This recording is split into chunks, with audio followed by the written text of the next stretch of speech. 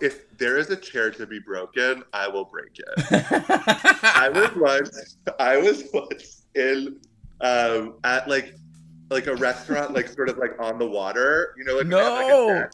I had been there for a minute with some other friends. I see like a party walk in, and it's like a my best friend from Montreal, her husband, and a few of his friends. And I like was like, oh my god, I like run over, I start like chatting, like doing my like gay clown thing, like just like talking too much. And I go to sit down, and literally as soon as somebody else started talking, my chair just like caves in.